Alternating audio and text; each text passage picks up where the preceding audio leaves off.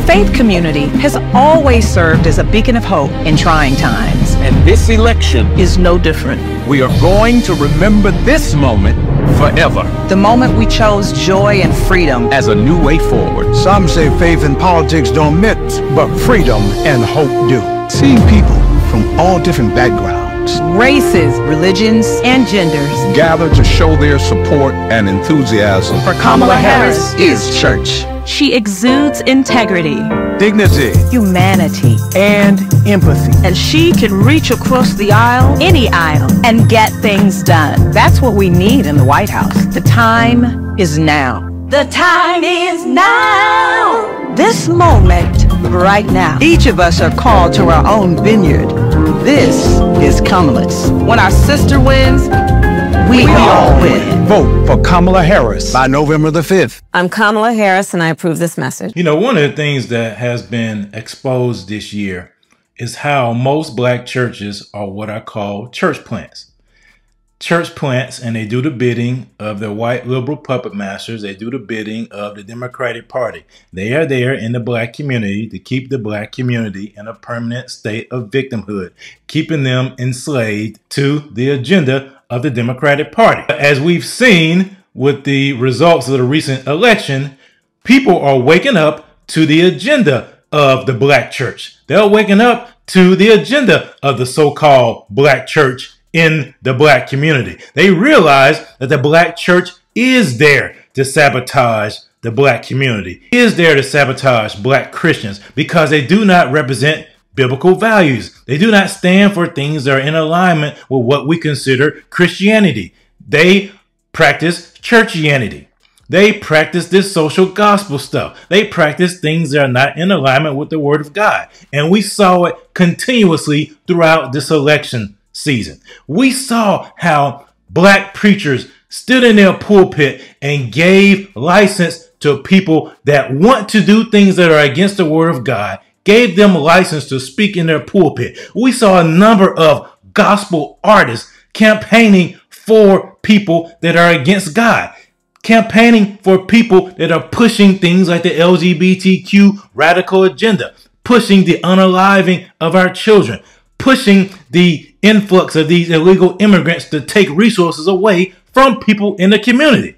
Beloved, to beat a xenophobic, white nationalist, white supremacist, bona fide racist, known sexist, documented bigot, celebrated insurrectionist, election denier, wannabe politician, 4 times indicted, twice impeached, recognized sexual assaulter, convicted fraud perpetrator, 91 felon charges in 4 states, who doesn't give a, I'm sorry, I'm in church, a blankety blank about black people if the black church, and especially if this black church is not united and together in one place. Beloved, if we are going to advance our people, we've got to be what? Together. Biden was pressured into stepping down last Sunday after church, and then Biden pulled a fast one and said, all right, since I'm going to step down, I'm going to tap Kamala Harris to step up. And y'all, for a whole week, they've been messing around and finding out, because that night, black women got on a call with 44,000 black women, raised $1.5 million because America's gonna mess around and find out. Black men were encouraged, got on a call the next night, 53,000 registered, raised $1.3 million because the country's gonna mess around and find out. Black people have historically been a moral witness demanding this democracy include all who yearn to breathe free. I believe the choice this November is not between 2 candidates, but 2 visions of this nation. One vision romanticizes the Confederate mythology that was birthed from the antebellum South. Another vision still sees America as the yet-to-be United States of America. I cannot support any vision.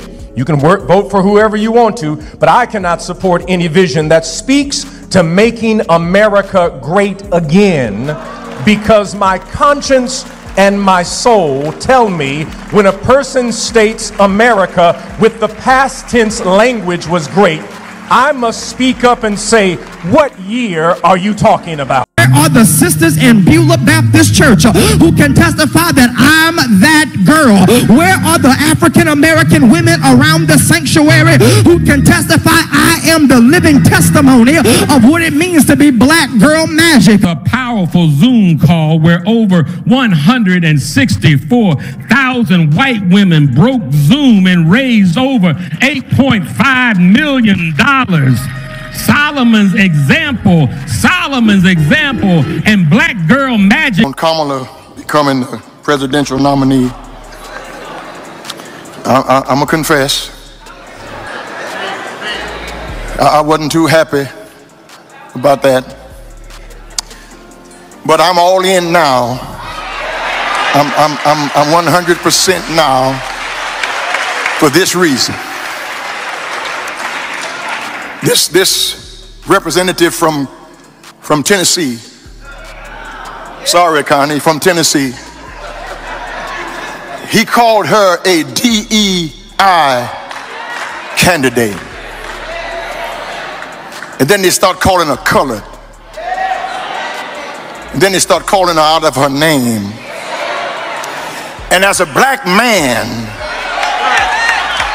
I can't let no white man talk about no sister like that. And I not take offense to it.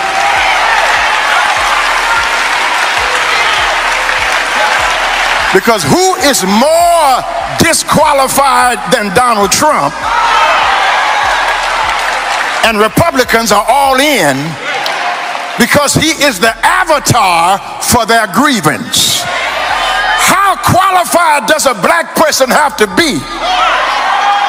Graduated at the top of her class at Howard, went to law school, was Attorney General of a state, a United States Senator, a Vice President of the United States, but she's not qualified? I'm all in. Because I'm not going to let any white man tell me how I ought to feel about a black person. Stony the road we've trod. I am going to endorse her. I'm with her. I wish I had somebody else that'll go with her. We cannot allow ourselves to be caught up in the hype and to deal. Let me tell you, I ain't calling no names. Tell somebody he ain't calling no names. But that other person is a convicted felon. That other person, somebody say other person. That other person lies repeatedly, right in your face, and then do their hands all like that. How can they hear without a preacher? How can he or she, y'all ain't talking to me, including the presidency, how can they preach? Oh, y'all didn't catch that, did you? Except men look in the refrigerator, they announce there's no food, a woman go in there and come out with a meal. And that's what's about to happen for America. Men go in there. We need somebody with a vision. I didn't say who it is, but we need someone. I see some of y'all who've been stuck on prophets that keep on cheering certain people. But God's going to give us what's best for us. He's not giving us someone to prove we a prophet. He's giving us someone to turn the nation back to God.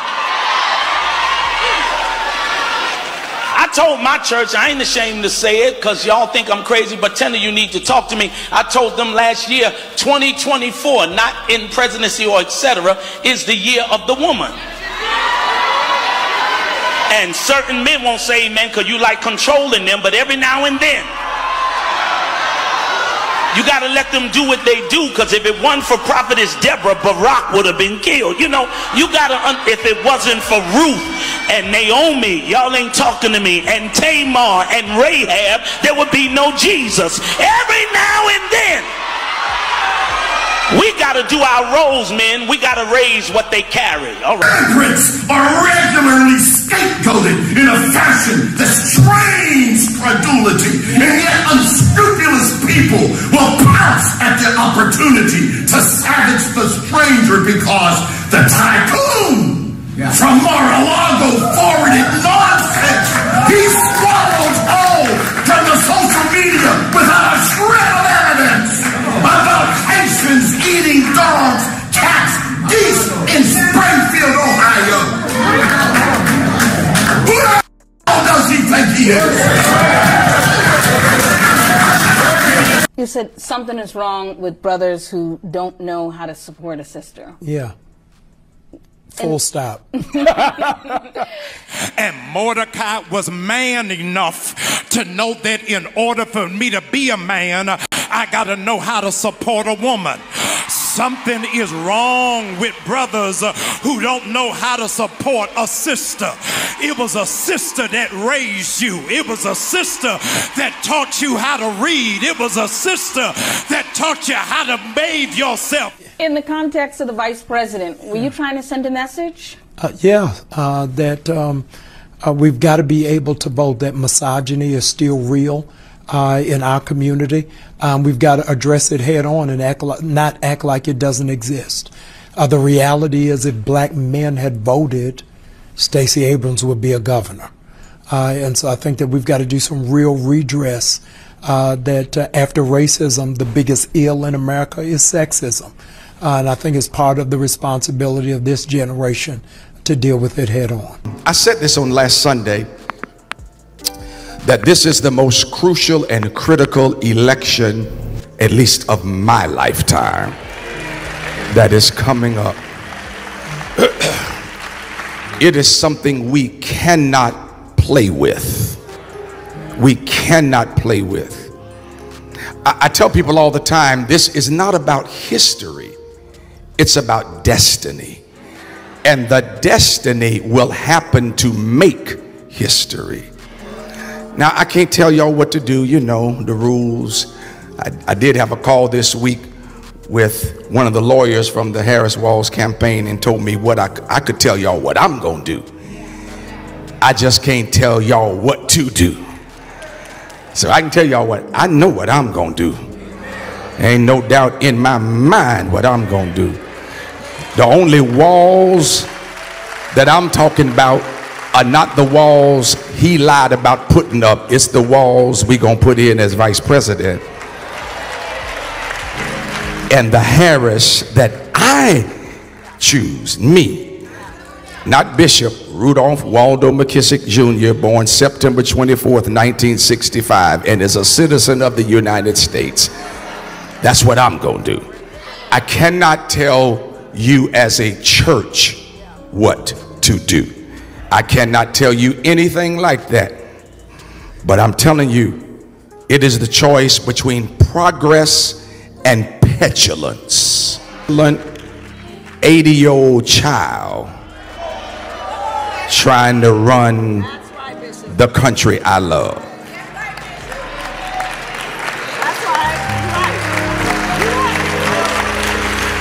Now, I'm going to say this and then I'm going to let Pastor introduce our guest.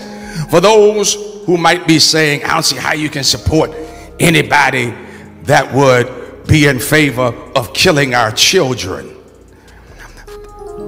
That's a argument y'all don't want to have. Because if y'all want to go to the Bible and claim that a person doesn't support the Bible, he's an adulterer. That's in the Bible. He's a bigot. That's in the Bible. He's a liar. That's in the Bible. And y'all don't support our children when they get out the womb.